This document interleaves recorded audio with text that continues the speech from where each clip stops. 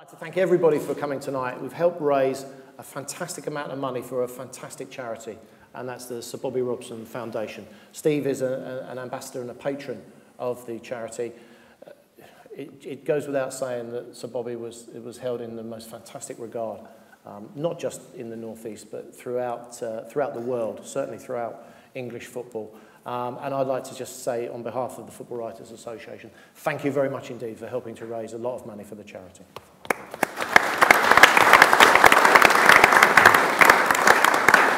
To kick off, Andy, talk us about, playing in that kind of passionate sort of atmosphere.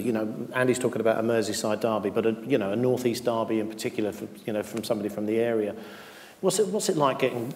Do you get caught up in that atmosphere? Do you have to divorce yourself away from it? I think if you get caught up in it, I think it'll be to your detriment. I think you used to say, going into a derby, you need. I'll have to get this right now. Fire and ice. I can't remember which way around it was. Fire in your belly and ice in your head, because we've seen too many times people who get caught up and get sent off and ultimately cost their team. But Newcastle Sunderland ones tended to be boring 1 each rather than 3-3 with end-to-end chances like that. But Andy referred to it there. We last year at St James's Park had a lot of, I still say we, don't I?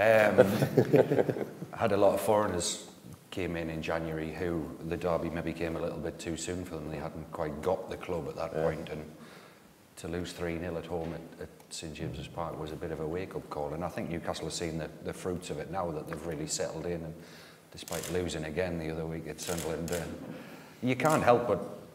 I always thought the away derbies were easier to play in because there was less pressure on you. I always felt under more pressure at St James's because you've got 52,000 there who are...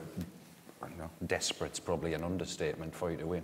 Whereas when you go away to the stadium, you've got, 48,000 or whatever, baying for your blood. And if you've got anything about you, when you go out there, you think, I'm going to spoil your day.